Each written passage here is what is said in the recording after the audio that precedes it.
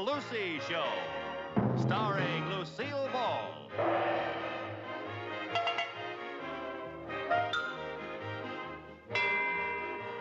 Co-starring Vivian Vance.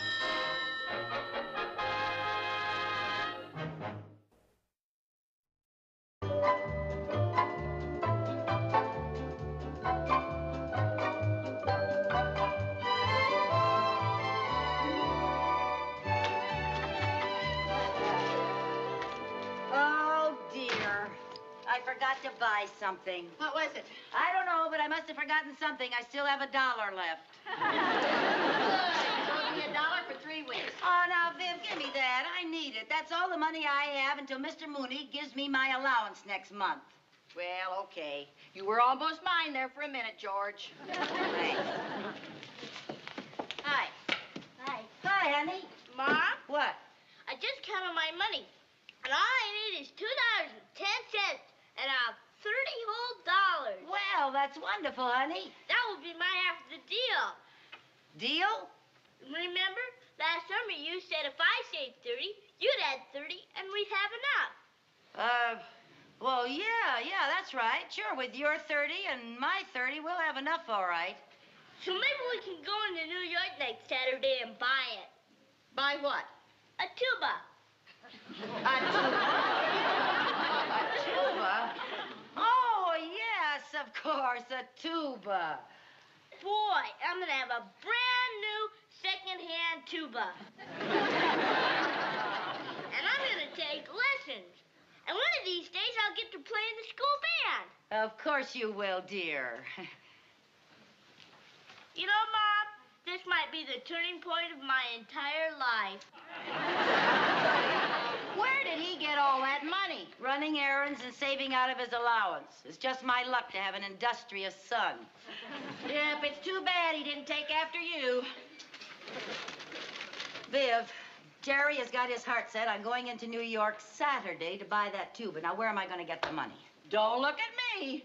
Well, looks like it's back to the help wanted columns. Where's that paper? Right there. Oh. Here we are. Oh, listen to this. Airline stewardess wanted. Oh, darn, it's not for me. You have to be between 20 and 27. Yeah, you're at that awkward age. Too old for a stewardess and too young for Social Security.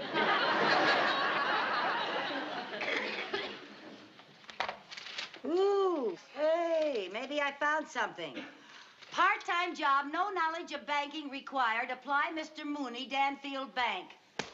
That's it. You gotta be kidding. Mr. Mooney give you a job? Well, he handles my finances. He certainly knows that I need money. I'll bet he'd be glad to let me work in his bank. Work with him in his bank? Well, why not? Oh, look, the way Mr. Mooney feels about you, he practically hands you your allowance through the night deposit slot. Now, Viv, he just pretends to be a grumpy old tightwad because he doesn't want me to spend too much money. Underneath, he's a real sweetheart. You really believe that? No.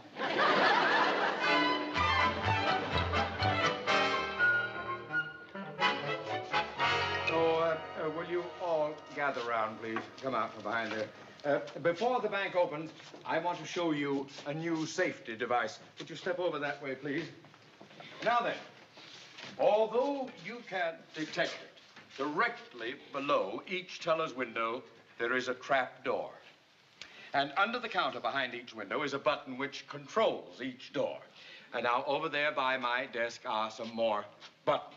Now then, if a masked bandit walks up to a teller's window, whips out a gun, and demands all the cash on hand, all the teller has to do is press the button. Now, those buttons over by my desk, I will press in case any of you tellers chicken out.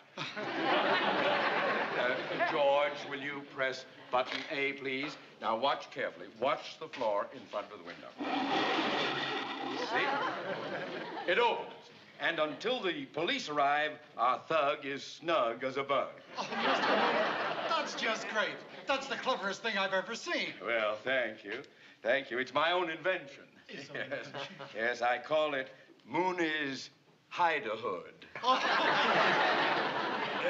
You bring it up now, George. thank you for your attention, and it's time to open the bank. Another day, another dollar. You can open the door now.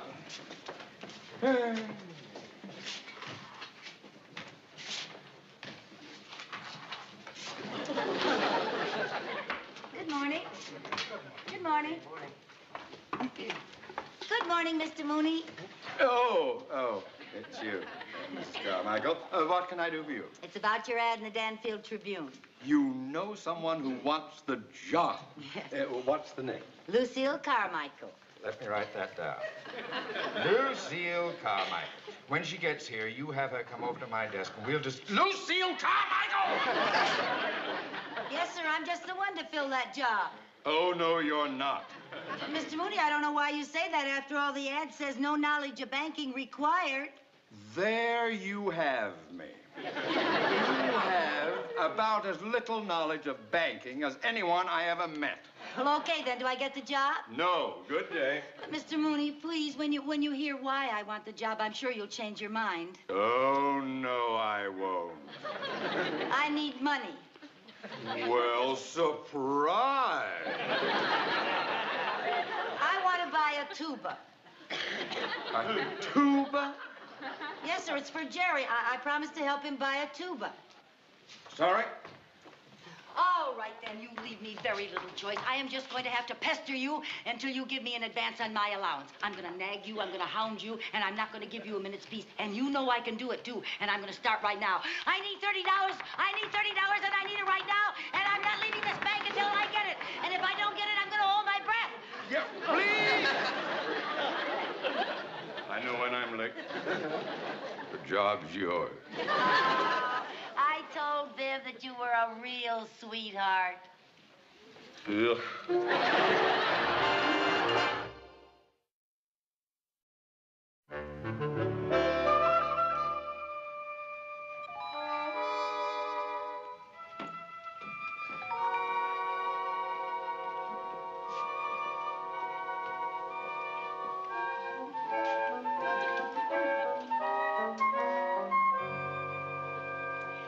Pardon me, sir. Yes?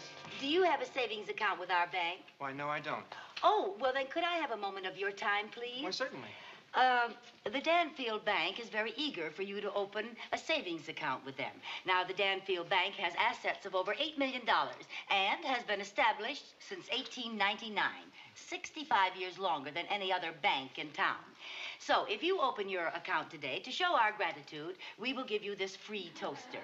Now, do it today, sir. You never know when an opportunity like this will pop up again.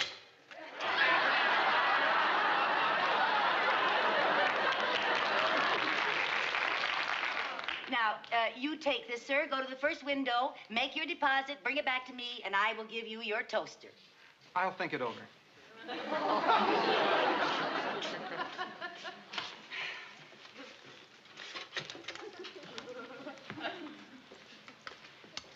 Mrs. Carmichael. Oh, yes, sir.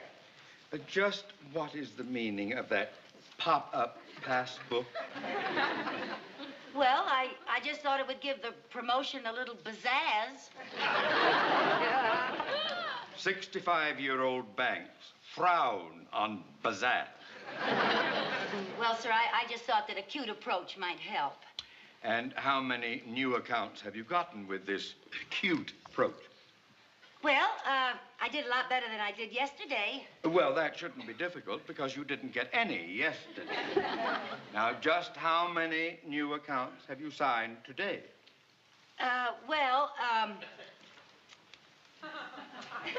Actually none. But I had 2 maybes, 3 I'd like to think it overs, and 1 sure prospect. As soon as he goes home and asks his mother. Fine. Well, now, let's just forget this pop-up scheme here, shall we?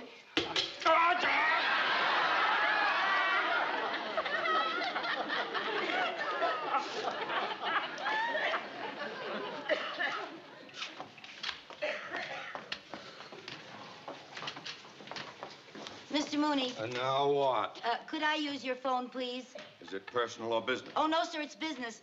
Mrs. Bagley promised to come in today and transfer all of her savings from her New York bank, and I can't imagine what's keeping her. Very well. Oh, thank you. Is this the button I push for an outside line? Not that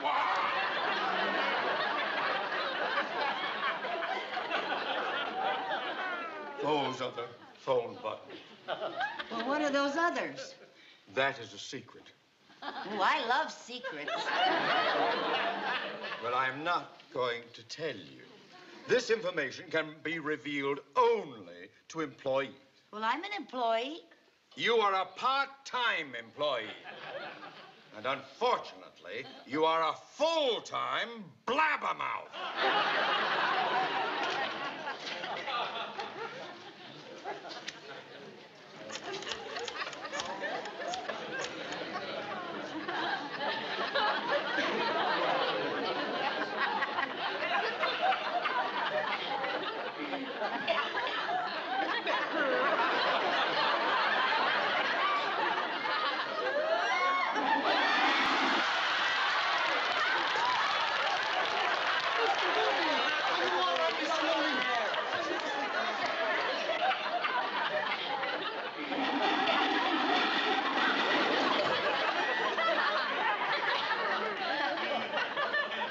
Well, Mrs. Carmichael, now you know our little secret.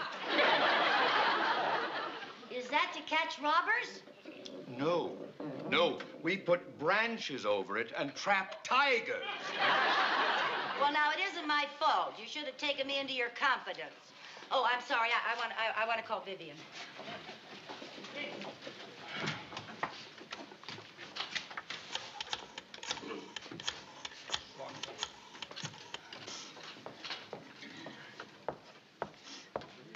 Hello.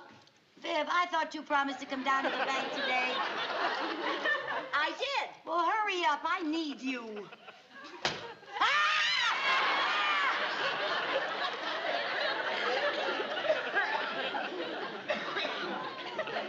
Where have you been? Now, come on over here and get your passbook. Lucy, wait a minute. What? I'm not sure I'm doing the right thing.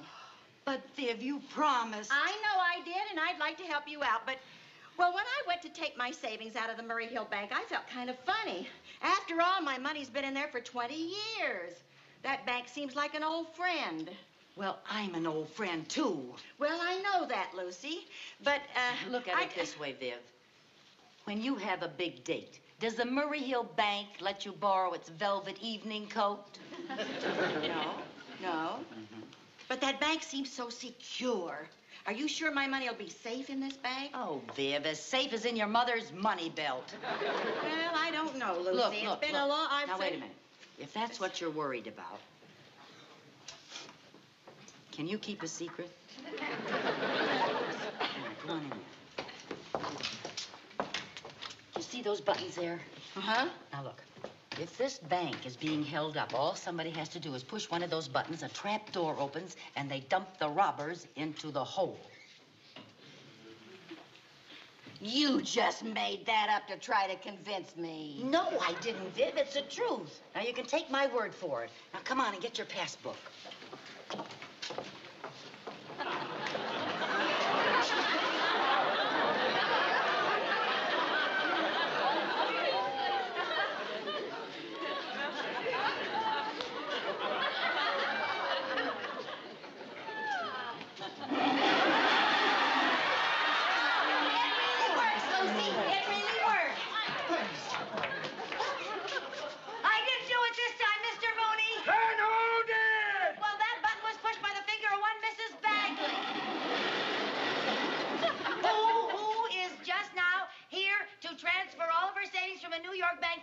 Mr. Mooney. Now, Mrs. Bagley, if you step right over here, we'll take care of this transaction.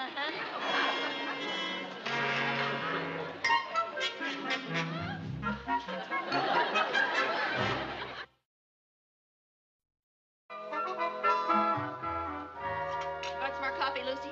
No, thanks. I'll be late for work. I'm in enough trouble already.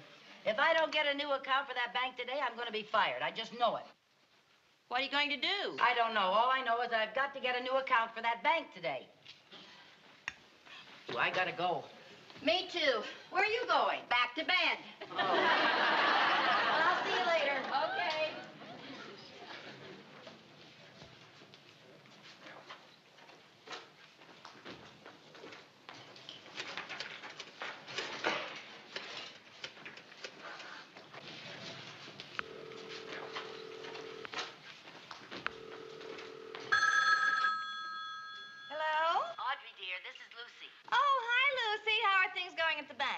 Well, frankly, not too good. That's why I'm calling. I want you to do me a big favor. Oh, well, I'll do what I can. What is it? Well, I want you to draw all your savings out of the Danfield Bank this morning and redeposit them this afternoon. Lucy, that sounds crazy even for you. Listen, if you open a new account, you get a free toaster. Oh, really? Well, I could use a new toaster. Then you'll do it? Is it legal? Well, let me put it this way. It's not illegal. All right, I'll do it. Oh, good girl. But listen, we better keep it a secret. Sometimes Mr. Mooney doesn't see things the way I do. All right, thanks a lot, dear. I gotta run. Bye. Yeah, bye.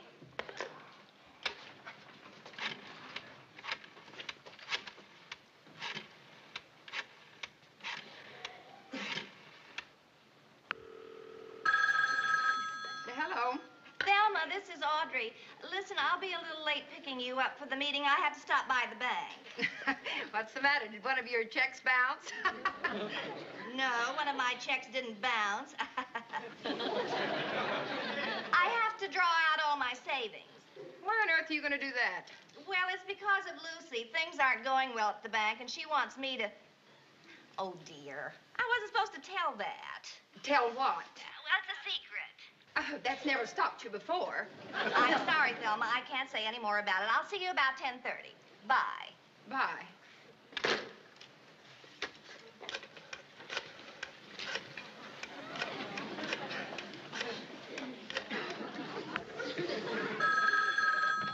Hello.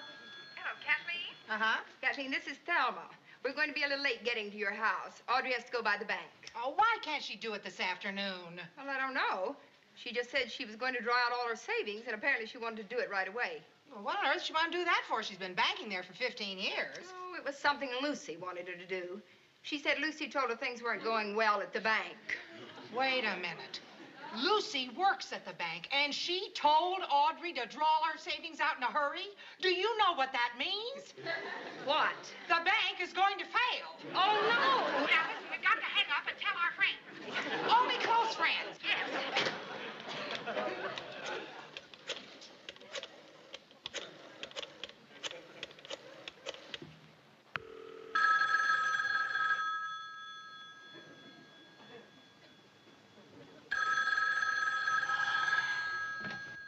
Hello. Viv, Charlie has the car. Can you give me a ride to the bank? Well, sure. What's your big hurry? Oh, I see. You've got yours, so why worry about anybody else? What are you talking about?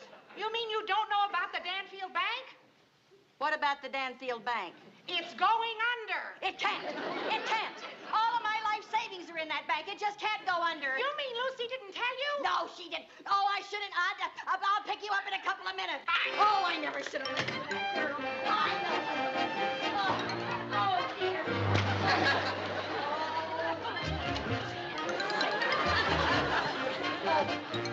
Why did I listen? Why did I listen?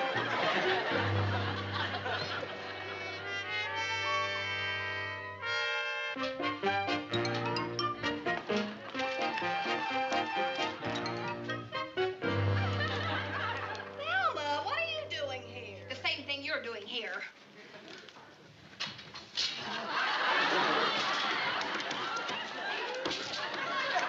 Thanks a lot, Lucille. What are you talking about? Oh, you know very well what I'm talking about. It's 1933 all over again. I'm with her. Viv, what's the matter with you? Yes, what's all this 1933 business? As if you didn't know. I'm really surprised at you, Lucy, not even telling your best friends. Tell you what, that the bank is failing. The bank is failing. Oh, that's preposterous. Of course the bank isn't failing. Why would you say such a thing? Kathleen told me. Thelma told me. Well, Audrey told me she was taking all of her savings out. Well, Lucy told me to. And who told you, Chicken Little? I only asked her to take her savings out and put them back in so I could get a new account for the bank and I could keep my job and make enough money to buy Jerry his tuba. Remember, papa, papa, papa. Oh, no. No, I can't understand where all these people are coming from. You girls didn't tell anybody else, did you? Oh, no, Lucy, you know us. It's all over town. Oh, this is getting serious. Oh, hey, take it easy. Don't get excited. Take it easy. You know what this is? It's a run on the bank. What am I going to... I better get my money out. Do it! Oh, Mr. Mooney. What? Mr. Mooney, I'm terribly sorry. It's all my fault. I'll bet you'd like to kill me. It's a date right after the bank failed. Look, Mr. Mooney, we gotta think of some way to stop this. What I wouldn't give to have a hold-up man come in here. Why? Well, at least he'd scare everybody out of the place. But where can you find a good bank bandit when you need one?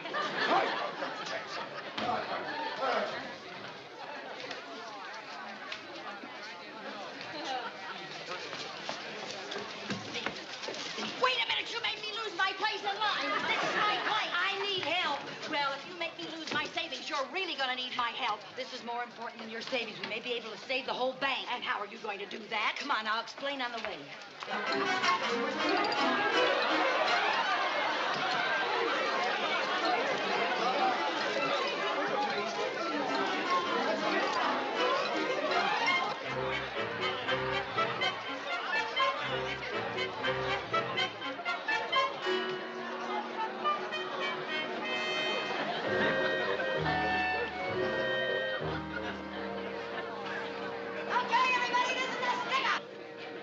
Okay, everybody, reach for the sky. All right, this is a stick-up. Okay, lady, this is a stick-up. Look, buddy, if you want money, you wait in line like everybody else. Hands up. Everybody get their hands up. Hands up right now. Stick 'em up, stick 'em up. Yeah, reach for the sky. That's it. Get him up there. You too, Copper. Get his gat, Sam. His what? His gun. Oh, his gun. Get him up there. Come on. All right, Join over the the group. rest of 'em. Join Over the there, group, join that Copper. group. Everybody hit the floor. Hit the floor. Lie down. Sam. Everybody outside, remember? Who out? Everybody outside. Up with that floor. Outside, everybody. Come on. Let's get out of here. There you go. Okay, right around here, girl. All right, outside. Outside, everybody.